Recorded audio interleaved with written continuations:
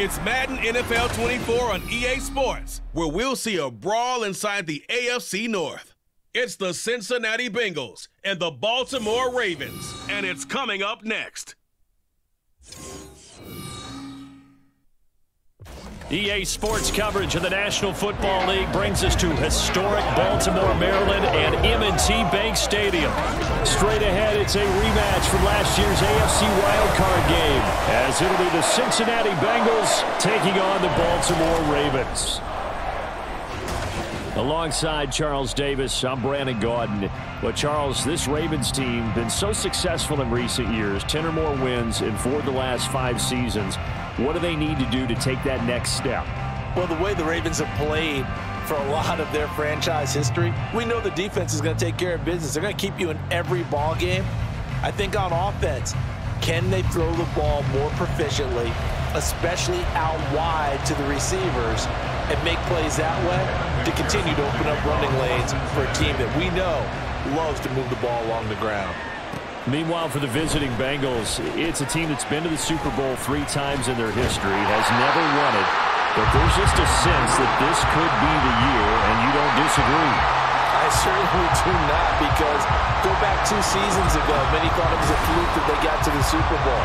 Well, they came back the next year, and they got to the AFC Championship game, and were extremely disappointed they didn't get back to the Super Bowl. The pieces are in place. The confidence is high. From the 32 now, here's 1st and 10.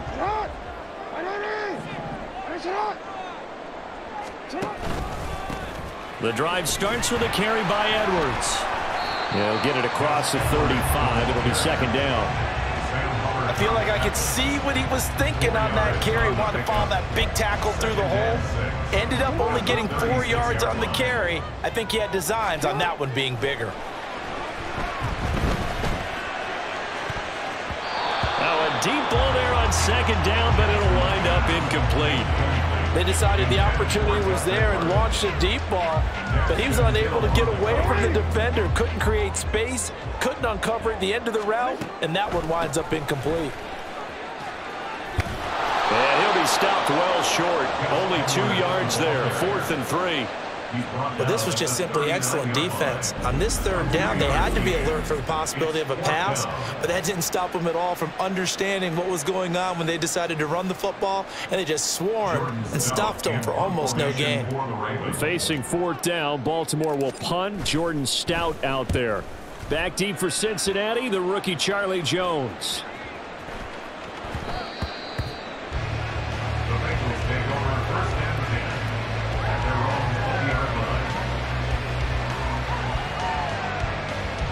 Here come the Bengals now to take over. And they're brought out by the former Washington Husky, undrafted back in 2019, Jake Browning.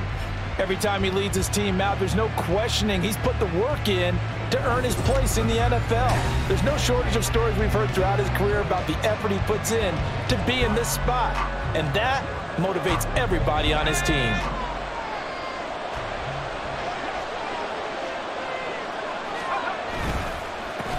Now a 3-time 1,000-yard rusher, Joe Mixon. And that one blown up quickly, as he's going to be stopped before he could even get started. Odafe Oweh so quick, and he gets to him there behind the line. Pretty straightforward play there by the linebacker. He saw the run, went with straight-ahead pursuit, and dumped him behind the line of scrimmage. So now they have to contend with 2nd and 13 after the 1st down run goes backwards. It's Mixon on the counter. And he's taken down. It's a gain of 3 from the 17 to the 20. Holding offense.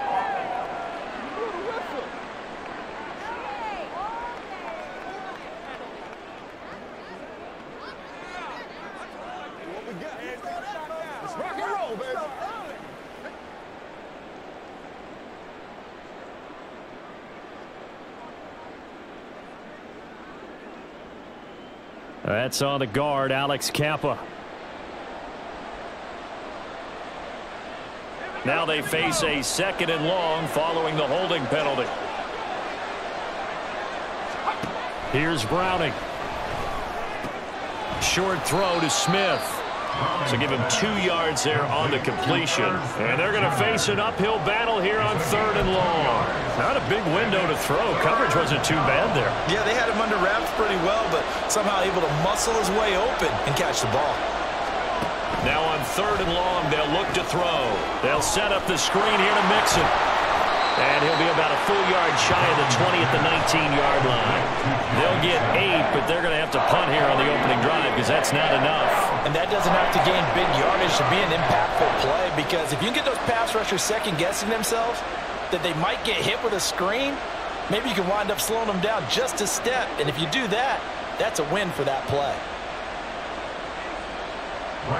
So on 4th down, on is Brad Robbins to punt for the Bengals. And he'll get this away into the icy winter air. That's taken on the 25.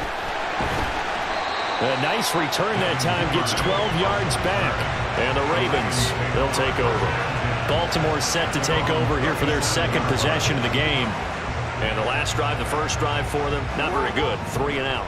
What do they go to here? Well, you don't look down at your play sheet and say, this is what the problem is.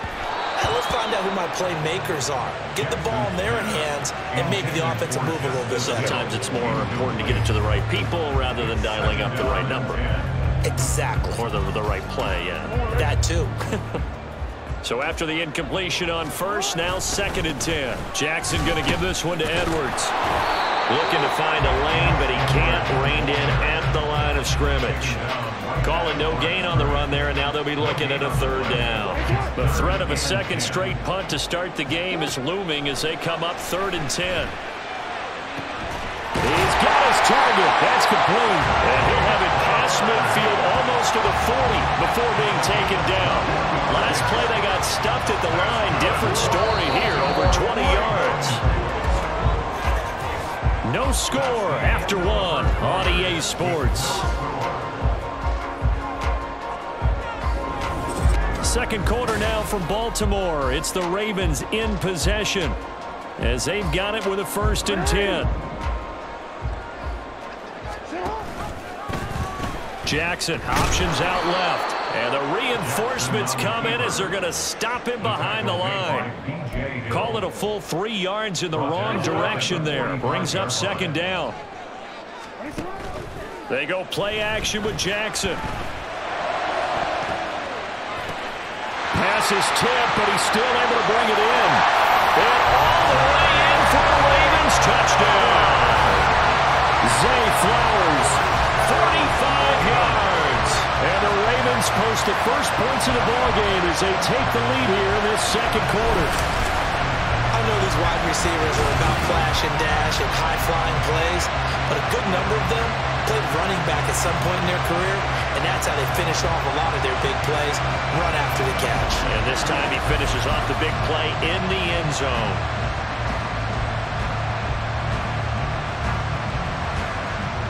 Justin Tucker for the extra point.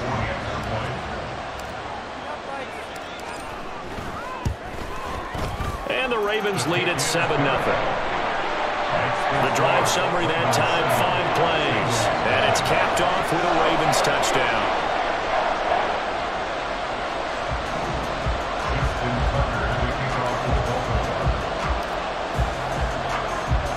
Tucker now to kick it away following the touchdown.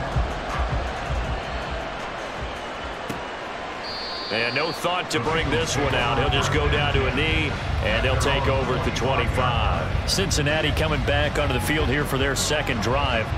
They'll be looking to match that touchdown from a moment ago. 7-0 is the score as they begin with a 1st down.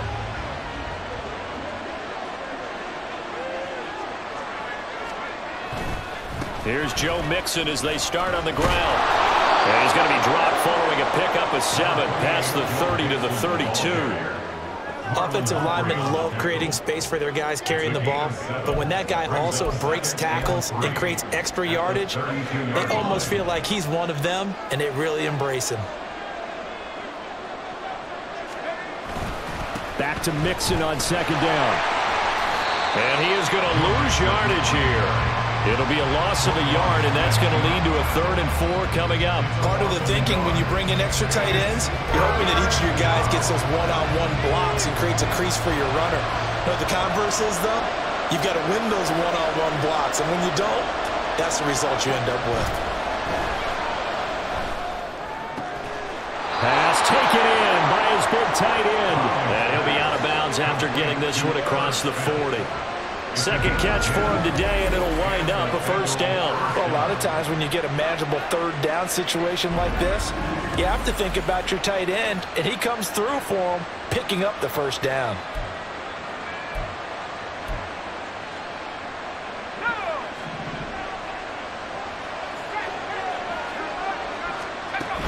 Mixon with a 1st down carry. And he's going to bull his way forward to the 48.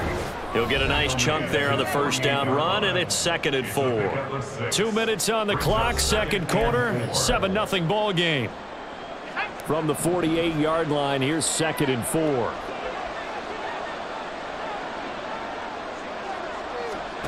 Now Browning.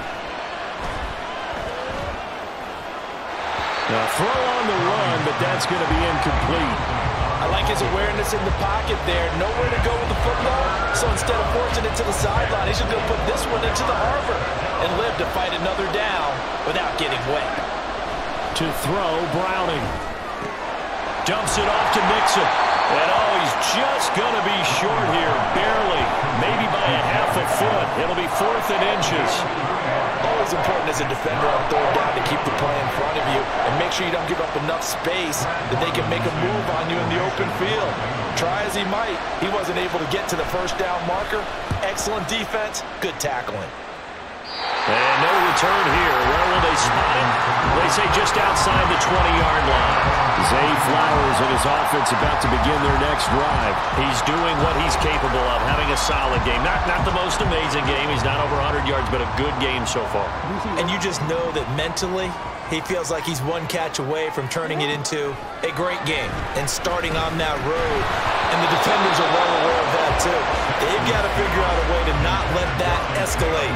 Keep him right in his zone here and call it a day, because otherwise he can really decimate him. Better believe they are well aware of his playmaking ability. Jackson now on 2nd and 10. And fights him off. He's going to look deep down the field. And he knocks the ball away, and it falls incomplete. Offense tried to get a little slick there and sneak the back out of the backfield and turn him into the primary deep receiver. But it was good coverage defensively, and they were able to break it up. On 3rd down, here's Edwards. And he's brought down, getting this one up to about the 35. That one good for 13 and a Raven 1st down. Obviously an important run to avoid the 3 and out on your own side of the field. Shows a lot of faith in that offensive unit, doesn't it? That you want to run the ball in that situation. Pick up the 1st down. Also helps out your defensive guys a little bit too. Allows them to get at least one more series of downs in order to get some rest.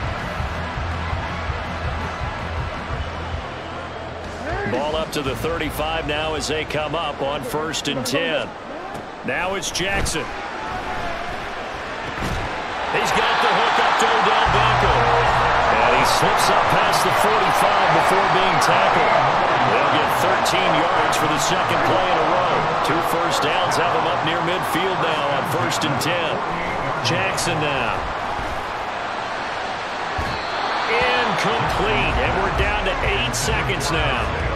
This could be the start of a nice stand from this defense now after getting walked backwards on this drive.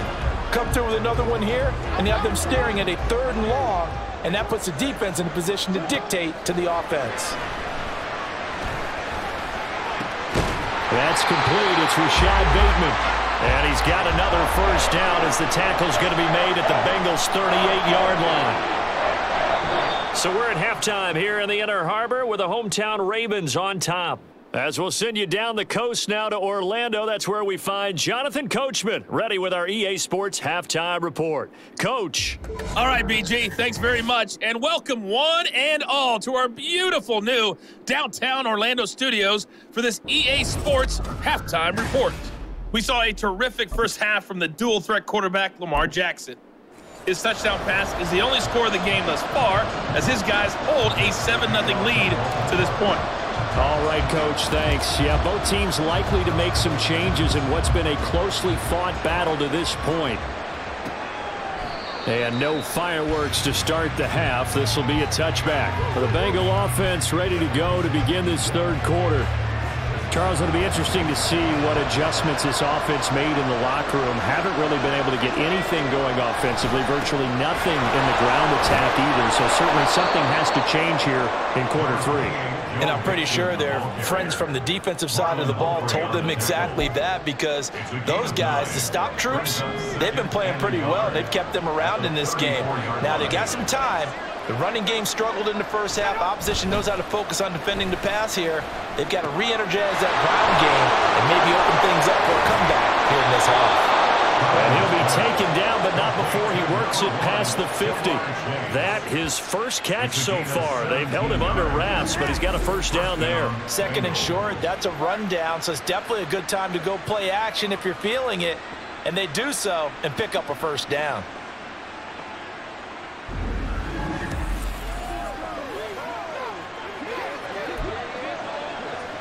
Back-to-back good plays have them on the move on first down.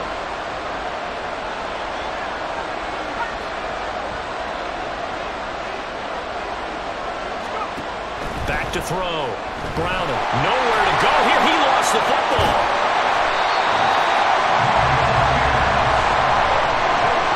Fortunate to get that football back, because trailing here in the second half, last thing they needed was to lose the possession. And the word I think of here is opportunity, because it could have been lost there, their chance to score points.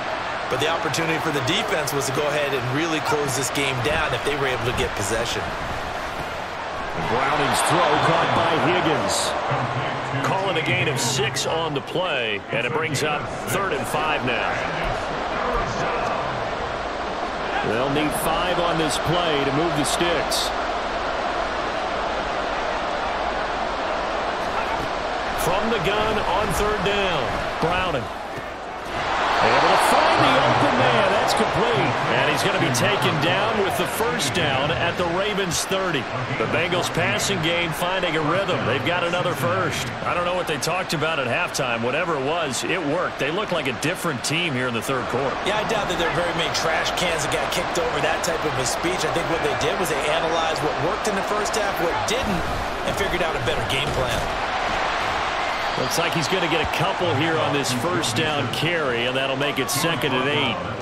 I have to think a major focus of the halftime meetings had to be figuring out how to create space for the running game to get operating. Well, what you pointed out to me at half seems accurate. That line has struggled to sustain blocks. Yeah, I would agree with that totally. They've got to focus on staying on their double teams at the first level, make sure that block's secure before they slide off and try and chip someone at the second level.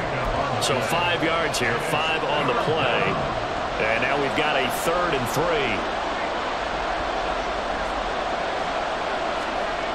Looking to throw. Browning. He had him. He was open, but he couldn't get it to him. It's incomplete. To give you an idea of how accurate he's been throwing the football, we're in the second half. That's just his 2nd incompletion. Well, if he's that locked in, that means everyone's locked in, because to me it's like throwing a no-hitter in baseball. The pitcher may get the credit, a lot of people making plays behind him in the field.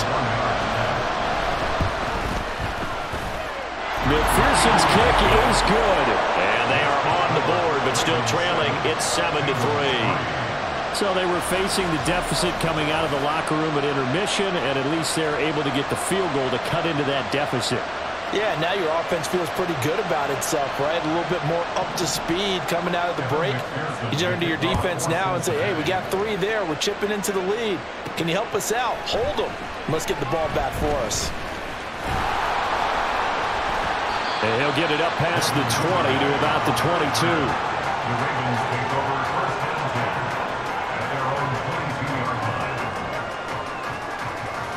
And this will probably be the last play of the quarter.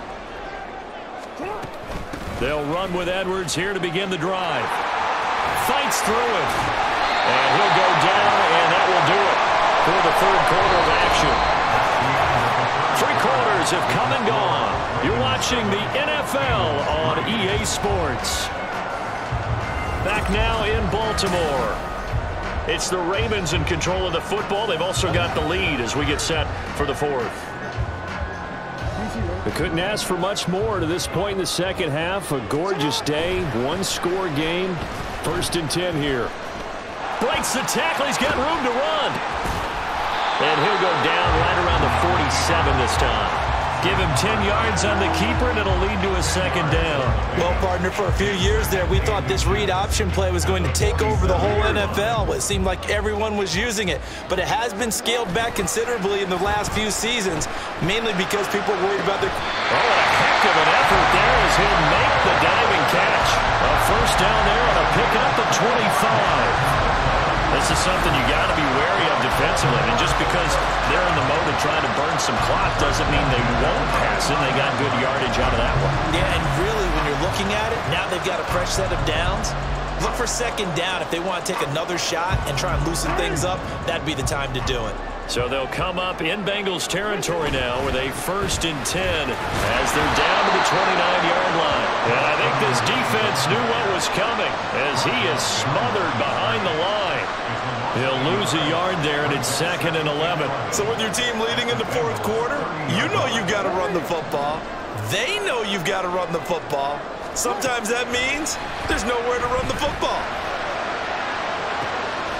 Got a man, it's caught for a Ravens touchdown. Zay Flowers, his 2nd touchdown of the afternoon. And the Ravens are able to build on to their fourth quarter lead. But that makes this a 2-score ball game. And, you know, the way this thing has been going, Charles, 2 scores kind of feels like 3 or 4 scores. Yeah, it's a great observation. It's been a heck of a battle, hasn't it? And points have been at a premium throughout this game.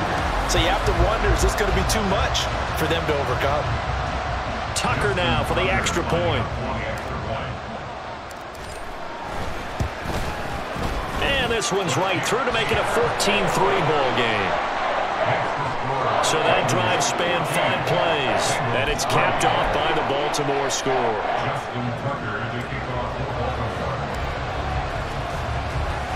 Tucker now to kick it away following the touchdown. And it'll come out to the 25 as he will not attempt to return. So now the Bengals down by 11, a little under 2.5 to go. It's been a struggle to score all day, and now they need to do it twice here late to have a chance.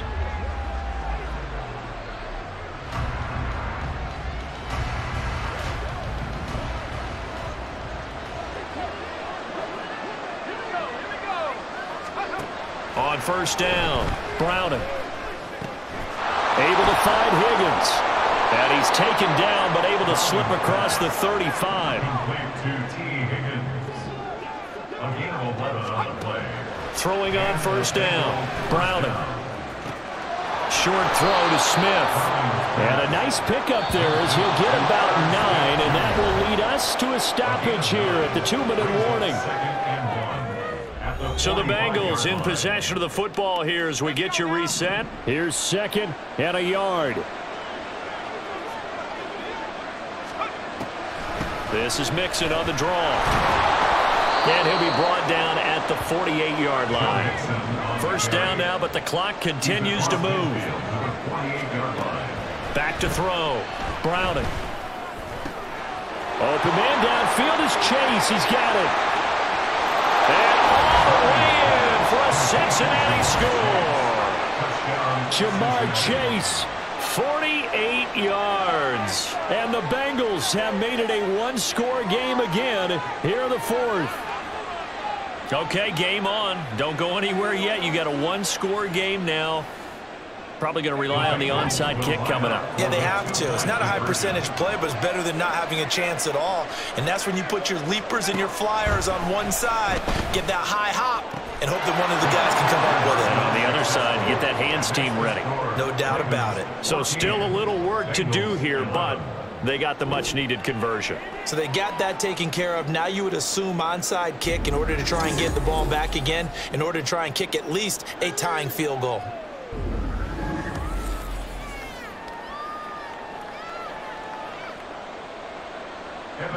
After the touchdown, McPherson on to kick this one away. This fielded right at the goal line.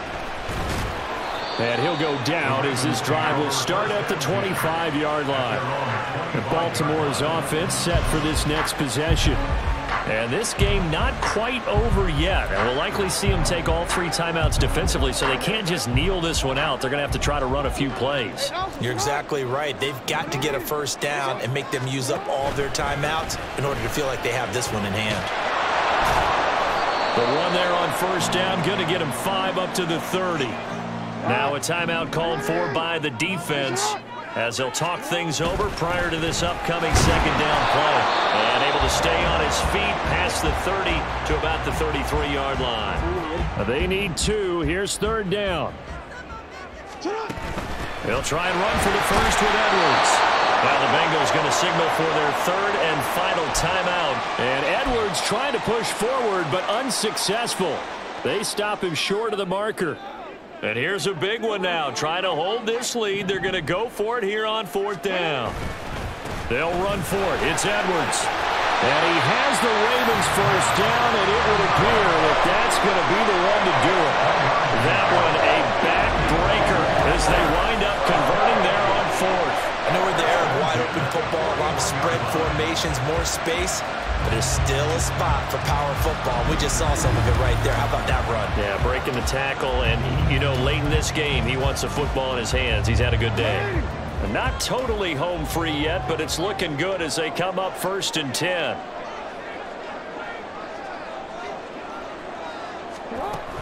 They run once more with Edwards. And he'll fight forward on the straight-ahead running for just a couple of yards. Second down. Charles, why didn't they just take the knee there? You're asking the question that I'm asking as well, because we've seen a lot of football where coaches decide maybe they get a little greedy. I don't know if they're doing it for stats or for what reason. We've seen it happen in college. And how about in the NFL? The miracle of the Meadowlands. All they had to do was take a knee and the game was over. The Giants ran it one more time. Ball popped free. Philadelphia picks it up and wins the game. What year was that? 1978. I think it was in November. On second down, it's Edwards. And he'll be tackled right on the midfield logo.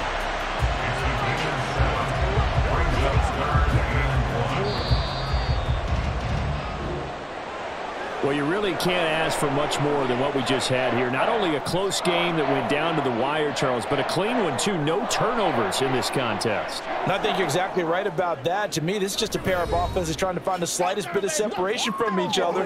And they were both hoping that the other side would make the big mistake first.